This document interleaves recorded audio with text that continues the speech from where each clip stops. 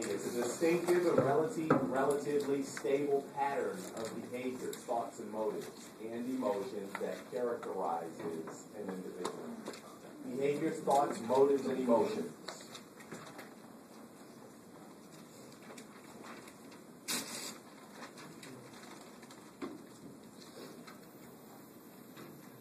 Watch. What's interesting about the definition is it's distinctive. Nobody has the same personality. You guys get that? Yes. Everybody has a different personality.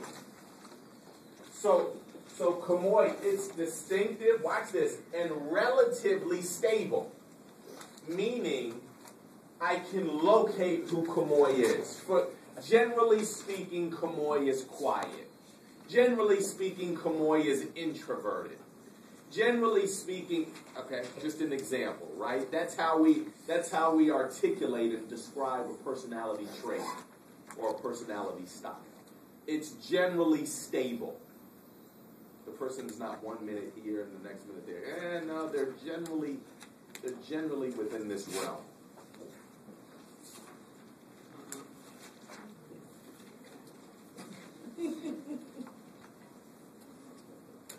All right. A trait. What's a trait? A trait is a characteristic of an individual, describing a habitual way of behaving, thinking, or feeling. All right? So listen, you all know that I'm probably going to have a true or a false, and you know that I probably will switch up some words in there to see if you know the definitions, right? Let's go back for a second. Personality is a pattern. That's the distinguishing characteristic between personality and trait. A personality is a composition of traits. You get that? You guys get that? Yes. It's a composition or a constellation. Whereas a trait is a single characteristic. I asked you for three. A trait. I didn't tell you to tell me what your personality is. I told you to give me a trait. Give me 3 traits that describe you. Psychodynamic theories of personality. Who is regarded as the forefather of psychodynamic? Sigmund Freud. And the psychodynamic approach to psychology is illustrated how? By using a what? Iceberg. Yeah. Class. I said it. You have the conscious and the unconscious.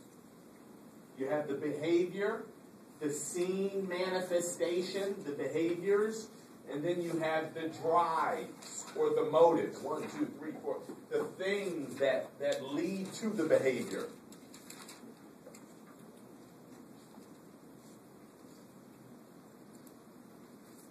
So the seen iceberg above the surface, here's how you should see this.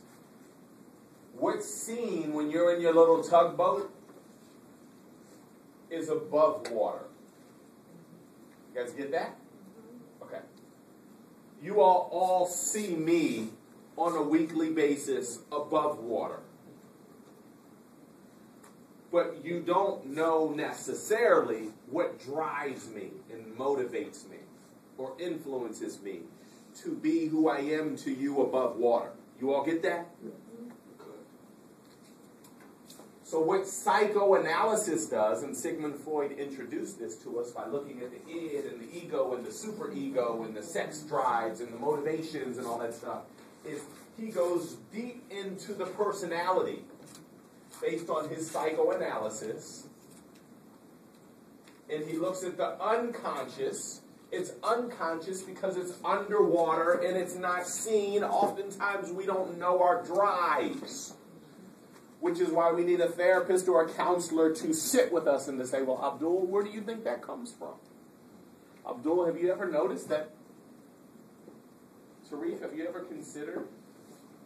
That's what a therapist, a counselor, a psychologist does. They bring the unconscious to the conscious level, or they bring the underwater to the above water. All right? So psychodynamic theories are theories that explain behavior and personality in terms of unconscious energy. Anytime you see something referring to unconsciousness, it's psychodynamic, and anytime you see something that's referring to psychodynamic, you know that the theorist is correct. And psychoanalysis is a theory of personality and a method of psychotherapy developed by Sigmund Freud. It emphasizes unconscious motives in conflicts. It's what's going on beneath the surface. So it's surface-driven though, right? The majority of it is. Majority of it is.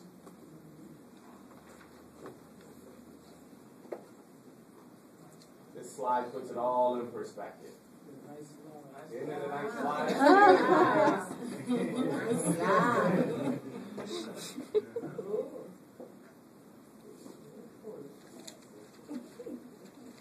All right, so somebody tell me what the ego is. What's the ego?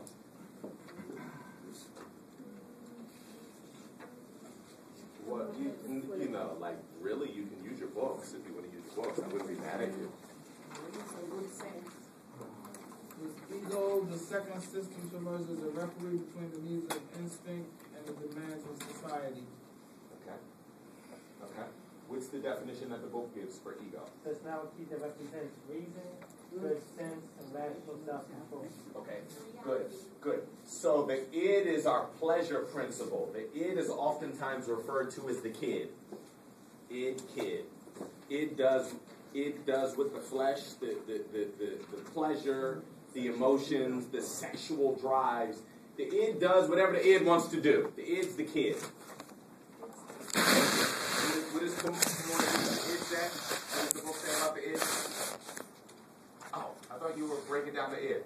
Jalissa, who wants to give us with the constants? The part of the personality contains inherited psychic energy, particularly sexual libido. The id may manifest in reflex actions, physical symptoms, or uncensored mental images and forbidden thoughts. Gotcha. The id is the instincts, the human instincts, the pleasure principle, the flesh, the emotions, the feelings. The id is the feeling center. The ego is the reality center.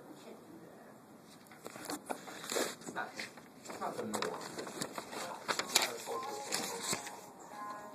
That's not what we do here. That's not how we do it. So what's the superego? The voice of conscience representing morality and parental authority. Good. Daphne, what were you going to say? Morality and social standards. Shame of guilt. Okay. The superego is the moral principle. Superego is the moral check. The ego is the reality check. And the id is the flesh instinctual check. You guys get that? Okay, so when you see it on the final, you'll be able to identify what the id, the ego, and the superego is. If I gave you this slide, you would be able to, with blank blocks, you'd be able to put it in. You sure? Yes. All right.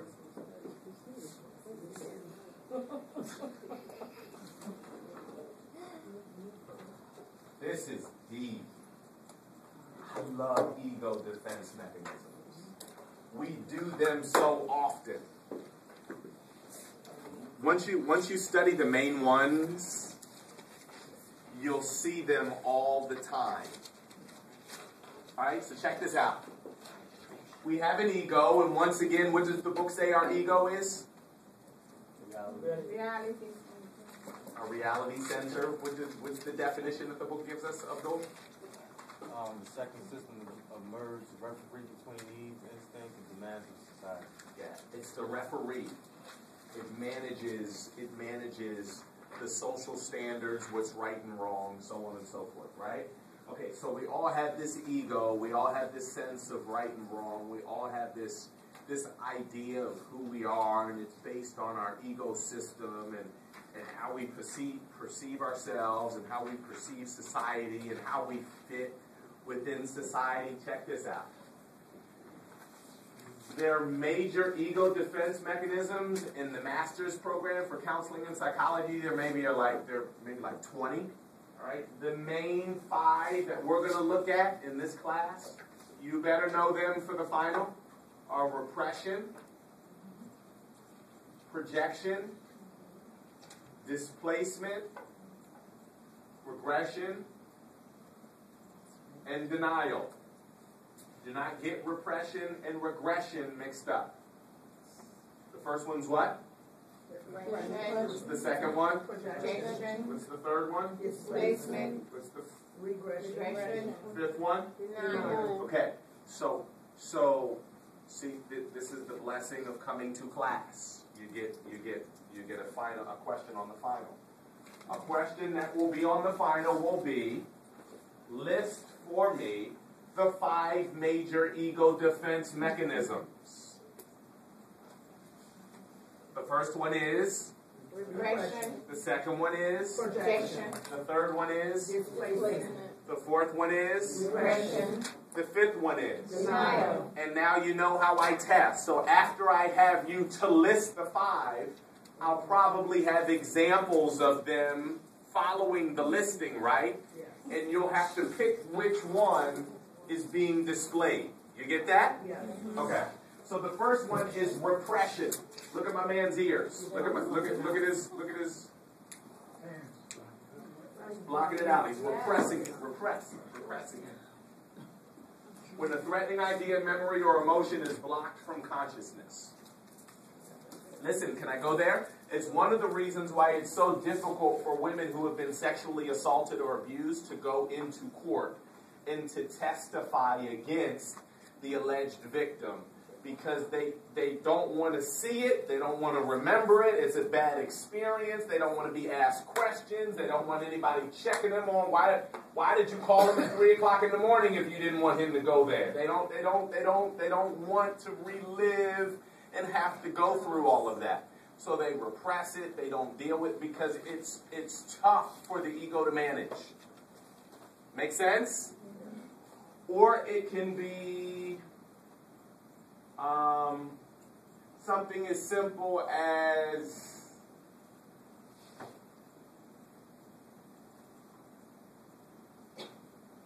a breakup, a fight with mom, fight with dad, fight with your sister. You just block it out and you don't ever want to deal with it again. All right? Repression means to block out. Okay? To block out. Just remember that. Repress. Projection. Projection is when a person's own unacceptable or threatening feelings are repressed and then attributed to someone else.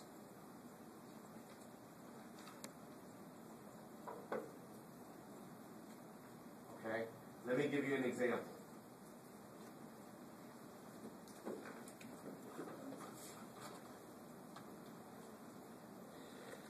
Mr. Tarif knows that he has unhealthy relationships with females. And they call him sometimes at 1 o'clock, 2 o'clock, or 3 o'clock in the morning. And they don't call him to study Professor Morgan's psychology class. And he feels a little bit guilty about the fact that these females call him at 1, 2, or 3 in the morning. And his ego is dealing with the rightness or the wrongness of engaging in these types of relationships with these women. He doesn't do anything constructive with them per se. They just call him between 1 and 3 to hang out in the wrong way, right? So then when I give the class an example about how my girlfriend called me at 3 o'clock in the morning because he can't fathom or even conceptualize why someone would be calling Professor Morgan at 3 o'clock in the morning, because the women that call him at 2 o'clock or 3 o'clock in the morning only want one thing. He then projects onto me the circumstances and the situations that he's dealing with that have nothing to do with me. I don't know if my ego's really battling between that being right or wrong. For some reason, I believe it. For some reason, I believe it. I don't believe you're lying to me. I don't believe